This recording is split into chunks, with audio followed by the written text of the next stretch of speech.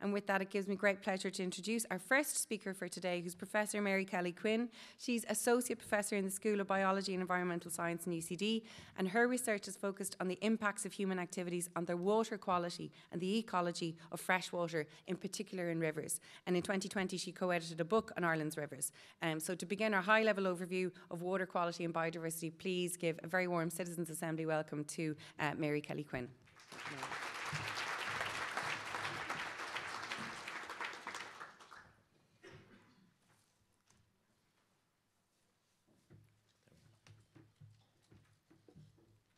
So good morning, everyone, and thank you for the opportunity to make this presentation, which I hope will set a context for the next two speakers. I'm going to start off by reminding us all of the importance of fresh waters.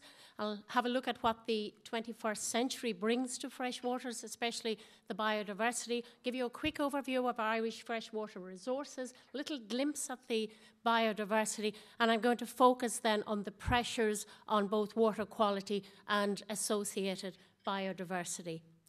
So freshwater has been described as the lifeblood of human civilization, flowing in the streams, the capillaries, and the rivers, the veins of the Earth's circulatory system.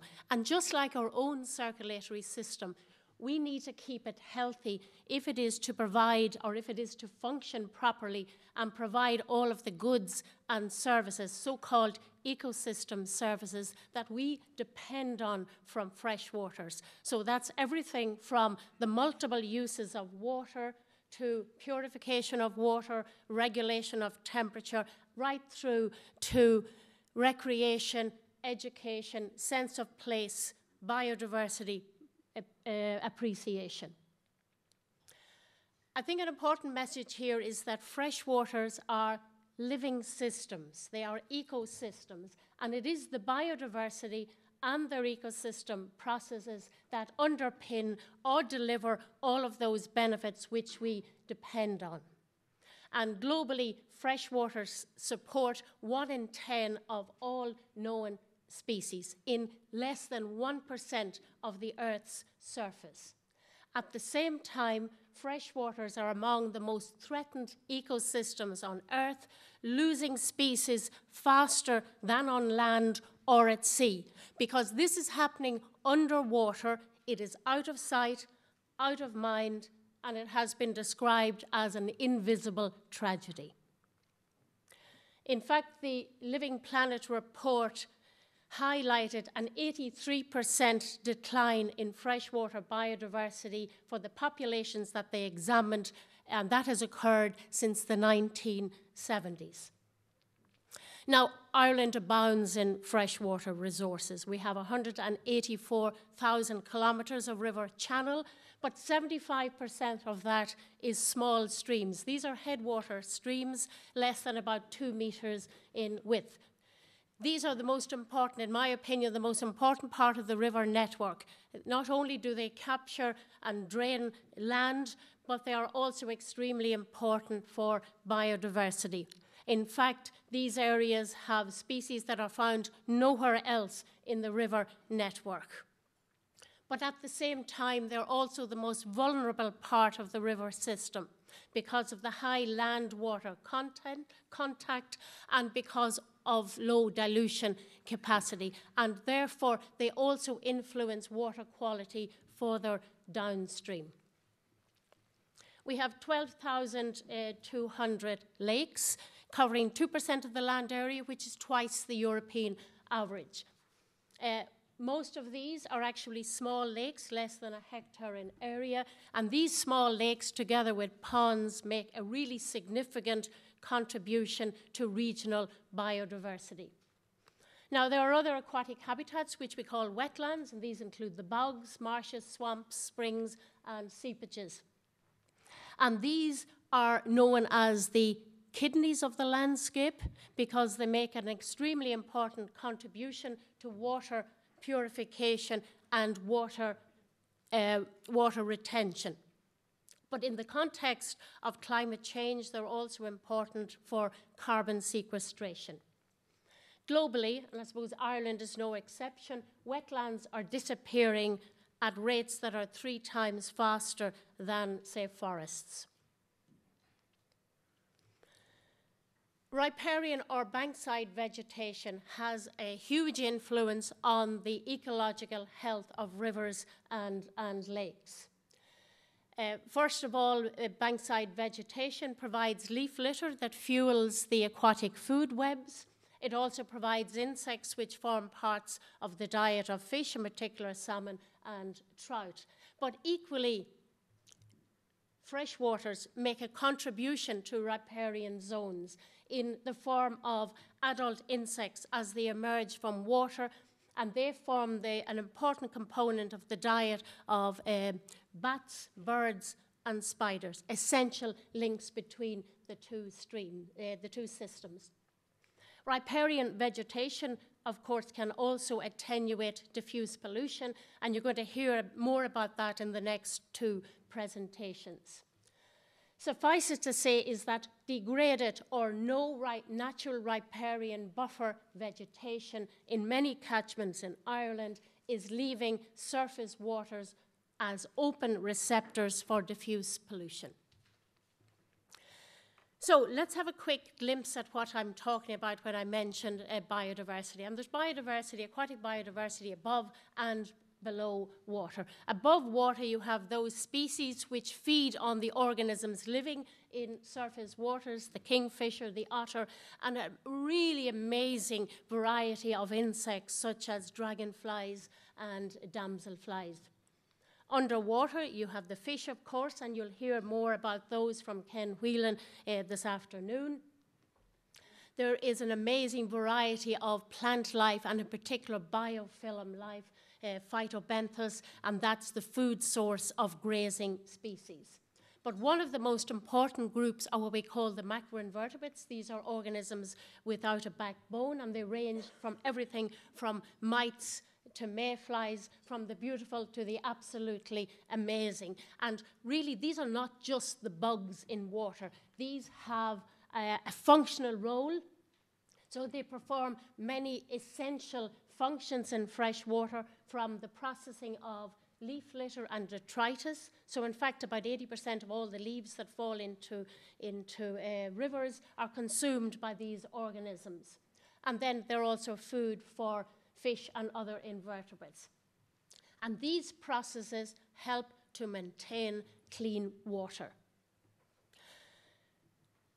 Most of these are actually insect larvae, so they spend 99% of their life as juveniles in water, and they emerge as adults at some period during the year. And I suppose the most important group, in my own opinion, are the mayflies, the stoneflies, and the caddisflies, because these are the indicators of good water quality.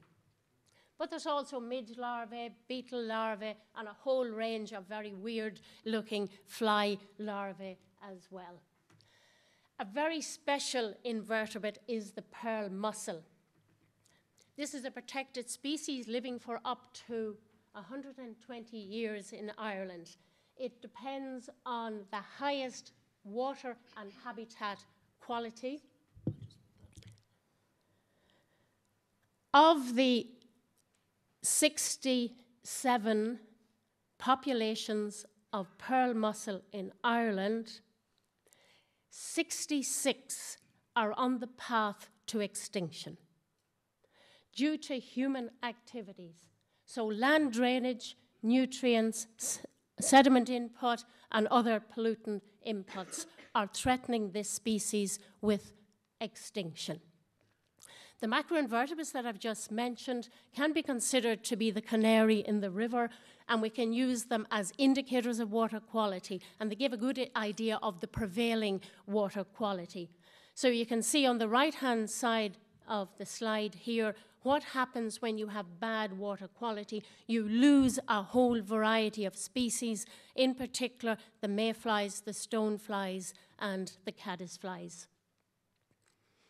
Now, the Water Framework Directive, some of you might have heard about it. This is the key directive concerned with water management across Europe.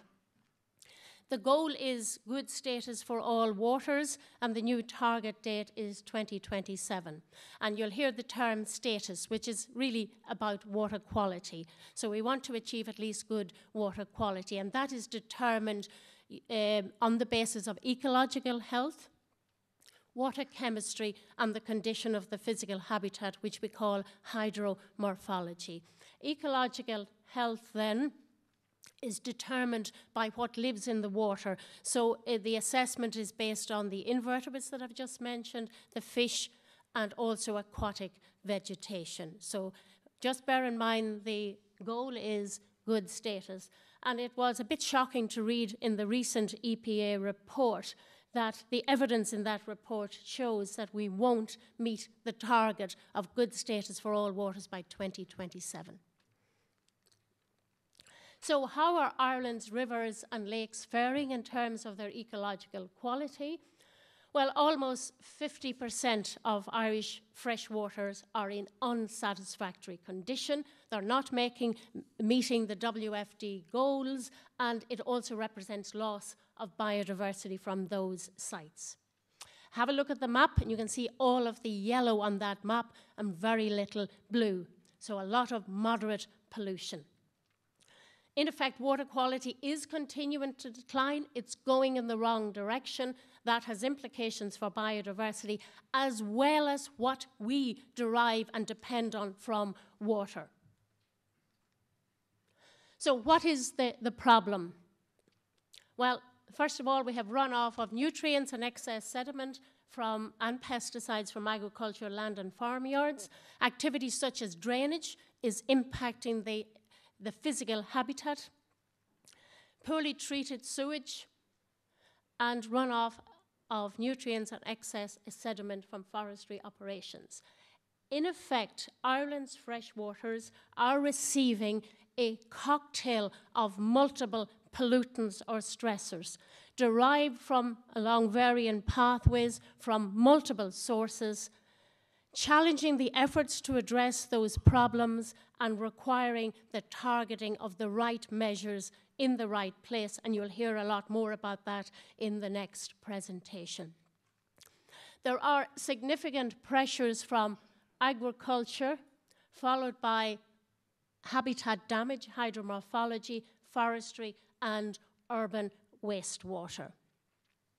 Now, it's difficult and challenging to address diffuse pollution from agriculture, and it certainly does require looking at the right measures in the right places. So Donal will talk to you about that. I think it's much easier, at least the solution to the wastewater problem is more obvious.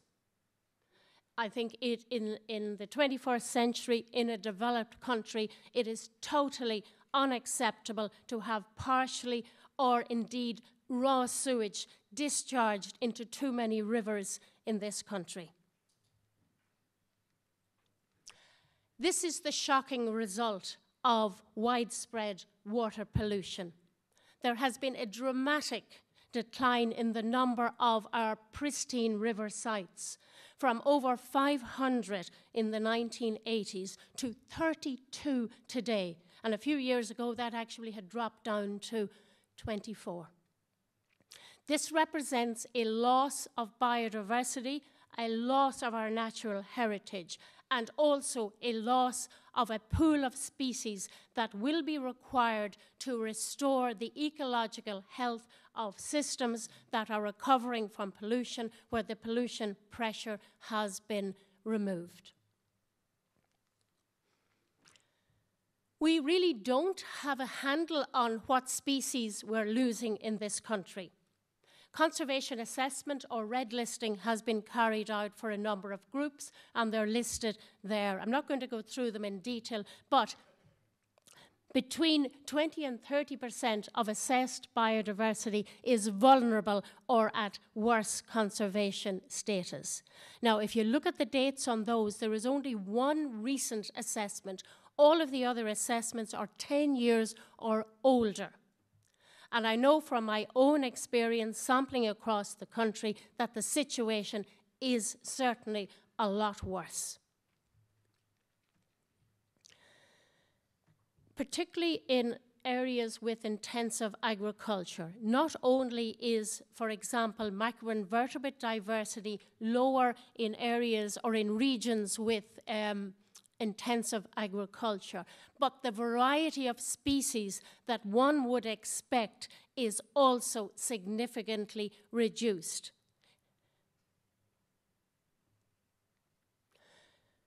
So, a few points to conclude. I think deteriorating water quality needs to be taken more seriously at policy level. We are at a tipping point. And if we go beyond this, it will be practically impossible to reverse the decline in water quality and biodiversity loss. So today, I really want to emphasize that urgency.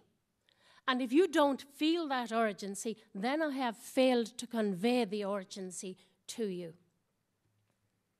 Because climate change is also likely to exacerbate the challenges to protect water quality and biodiversity. Biodiversity loss, water quality loss, climate change are just sides of the same coin. They're all happening together. The consequences for biodiversity loss needs to be translated to the effects on ourselves. Water quality decline and loss of biodiversity impact us. They impact the goods and services, the benefits, the essential benefits that we derive from surface waters. And we need to make that link. That link is not effectively made in policy at present.